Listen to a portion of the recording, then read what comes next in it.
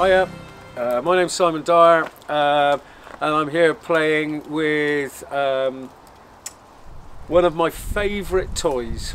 I have so many barbecues, but this is my all-time new favourite. There's something primeval about it.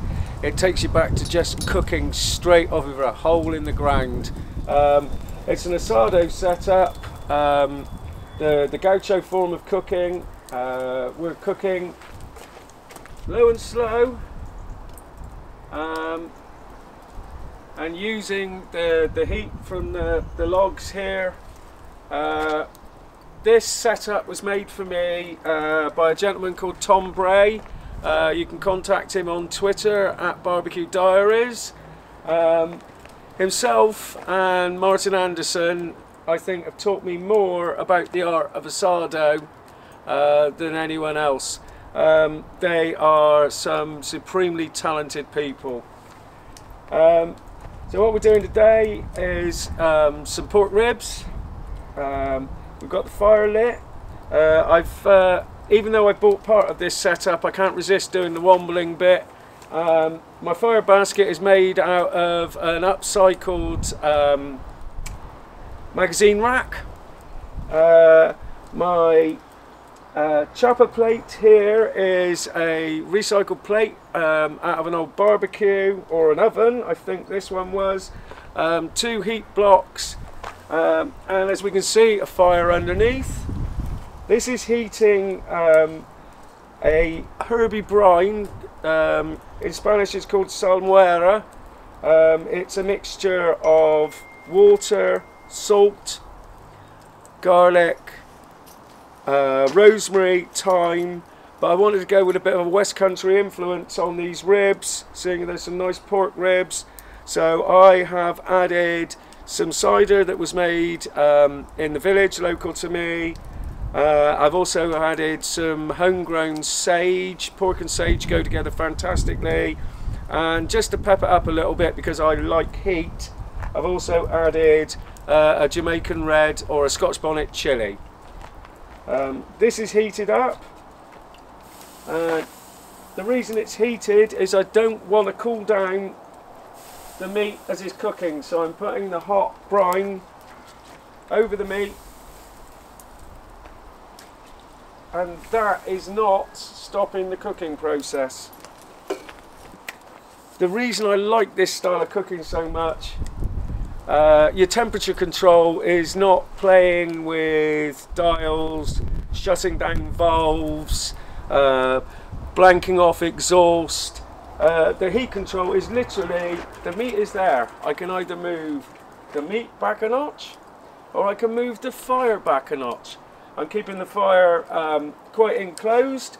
The wind's a bit temperamental today, it's swirling, but what I want to do, and this is what I've been told, is if I can hold my hand there for 8 to 10 seconds, I've got about the perfect fire. So I'm just grading my hand up now, using that to feel the temperature, and I've got almost constant temperature all the way through. The ribs on one side are slightly thicker than the ribs on this side, so I've set them different ways up. I'm going to cook it, and the idea of this cooking is, if you can see the bones here, the bones are starting to pull back. This form of cooking, actually, with whole animals like a whole lamb, a pig, a goat, maybe even a whole deer, can be strung out on here, or flanks of beef, all bone in. But the principle is that the heat is warming through the bones. The bones hold that heat there and actually radiate it back out through the meat. So pork ribs that are a very fatty cut of meat, we're actually getting all the heat here. The bones are protecting the meat from behind, but also the bones are heating up themselves and also aiding the cooking process. In one way, they're keeping the cooking process going by heating the meat through, but also they're protecting the meat from actually burning. I'm only going to turn this round for the last 20-30 minutes just to crisp up the meat side. So as we see again, we're cooking bone side towards the fire.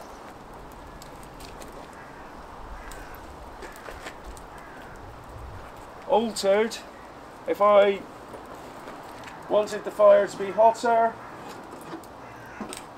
I just drop the meat towards the fire.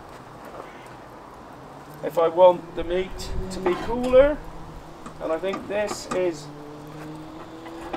the maximum that it goes,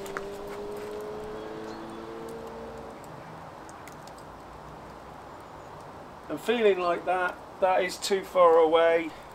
I had it just about in the right place earlier on.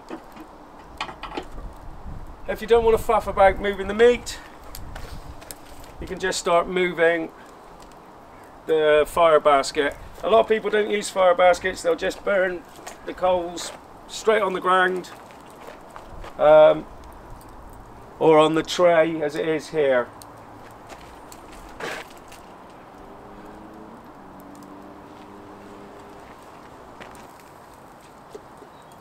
Unlike smoking where you put lots of rubs on, I mean you can do, there's nothing to stop you putting a rub on and cooking this way.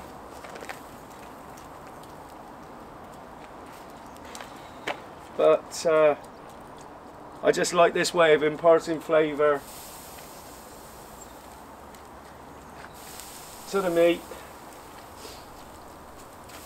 Besides that, it looks bloody cool, doesn't it? Yeah.